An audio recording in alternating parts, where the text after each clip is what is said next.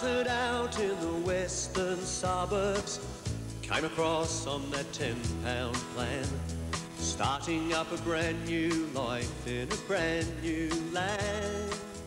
It is a suburb of many faces, from the fishing boats rocking gently at anchor on the Maribyrnong River, across the park to Flemington, where the nation stops for a horse race on the first Tuesday in November. From the top of the Westgate Bridge, the growth of Footscray can be seen in all its glory.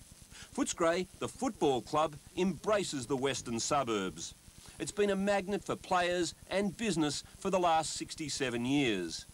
It draws its support from the newly settled areas around Werribee, Laverton and Altona, the historic early Victorian settlement of Williamstown on its picturesque point, out through the industrial suburbs of Brookland and Sunshine.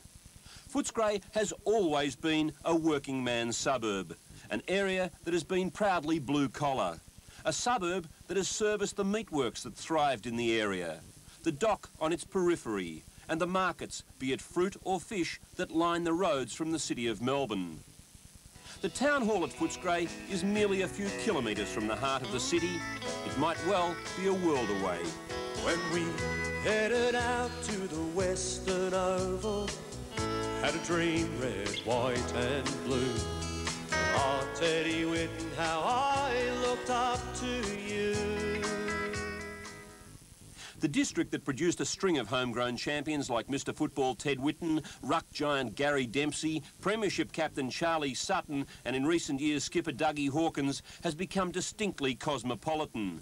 The post-war migrants settled there in their thousands, and the Greeks and Italians of the 50s have given way to the Vietnamese in the 80s and early 90s.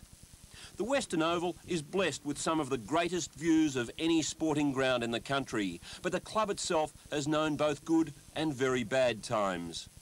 The highlight most certainly was 1954, when the Bulldogs, led by Captain Courageous, the tough and tenacious Charlie Sutton, took the flag for the first and only time, defeating Melbourne. They returned to the MCG for the grand final in 1961 under the leadership of Ted Whitten, but they succumbed to Hawthorn, the Hawks winning their first flag in the first encounter between the new boys of the league at grand final level. They came from the class of 1925. Over recent years, there's been a battle to survive. A merger with Fitzroy nearly ended the club's existence, but the Bulldogs were saved after a long and patriotic battle against the VFL by devoted locals. The club's finances were revamped, and under President Peter Gordon, Footscray has the blueprints to make the Western Oval once again the sporting focal point of the western suburbs. Heading back west just to hear them bulls.